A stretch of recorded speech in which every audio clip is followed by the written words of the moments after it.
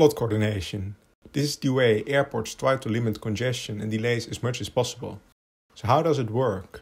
And more importantly, what are the concepts that make removing a few flights from the schedule delays almost disappear? Let's talk aviation. If you enjoy this video, remember to like and subscribe. This really helps the channel grow and makes it easier for others to find. As an example of the enormous effects of slot coordination, we'll go back in time to the year 2000. If you were to fly to LaGuardia Airport in New York in the evening, the expected delay of your flight was more than an hour and a half. The airport was clearly used beyond its capacity.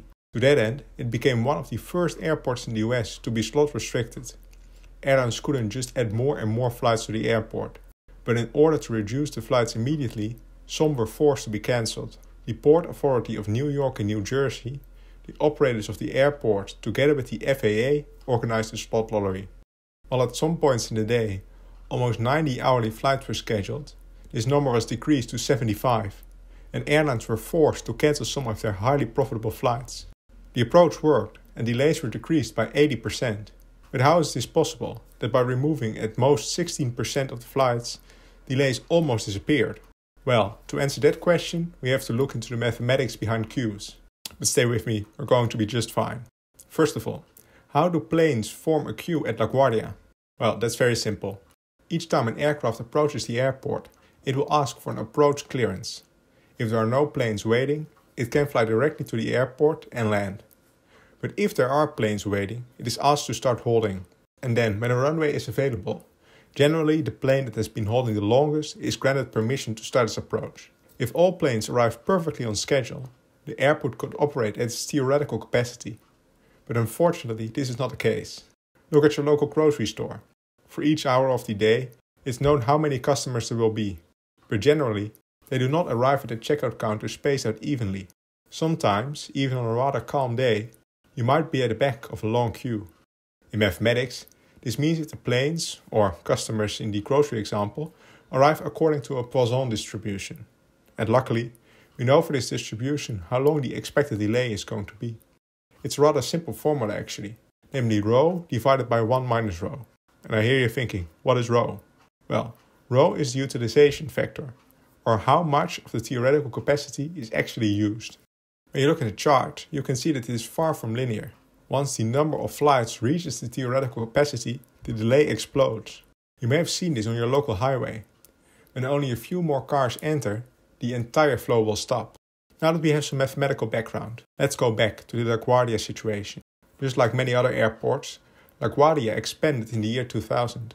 The number of flights grew by 15%, and because the airport was nearing its limits, the delays grew by a whopping 60%, making the average delay for a flight arriving at 8 in the evening 100 minutes, or more than an hour and a half. Each hour leading up to the peak in the evening, more flights arrived at LaGuardia than the airport could feasibly handle, and the queue grew hour by hour until it peaked at 8.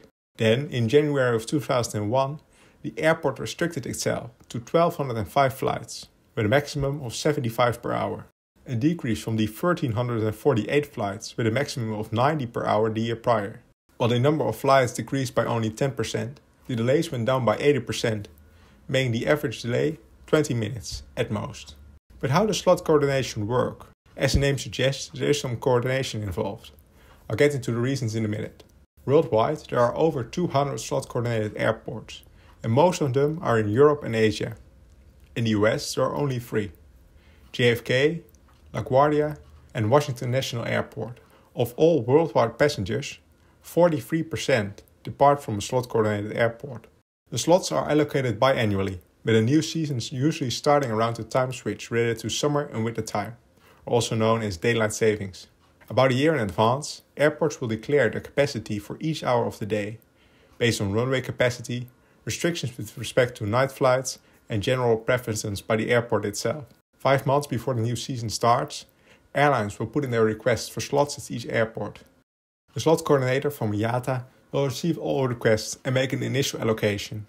Here's why it's important to have only one authority to do the allocation.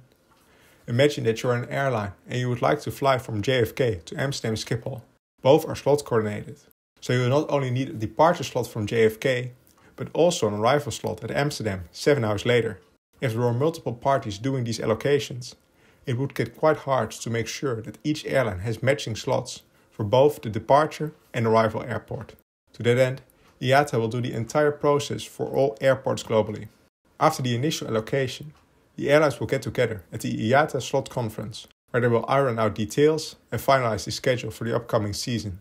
While the slot system might seem quite restrictive and rigid, exceptions can be made. For example, in Europe, sports teams can get exceptions to these rules to have their charters operate one-time flights to away games. Slot coordination is a very powerful tool to prevent delays and make sure that flights are spread out over the day, and airports do not have to invest for peaks that will only happen a couple times per day.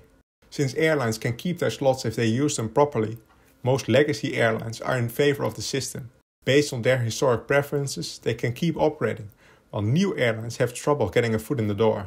While slots usually can't be traded, exceptions have been made in the past, and slots at London Heathrow have been sold for $75 million. So, are there other ways to prevent delays? There are, of course, but these are far from ideal themselves. For example, adaptive pricing models are based on the effect of price and demand. Here, airlines have to pay additional fees if they want to operate during peaks in demand. There are no airports that use this model alone. It's usually combined with slots or other incentives to keep airlines from operating within peak hours. Did you know about the way slot coordination worked and how only a few flights can make a difference? Or do you have any other ideas to limit delays at airports? Let me know in the comments below. Thank you for watching and please consider subscribing to Let's Talk Aviation.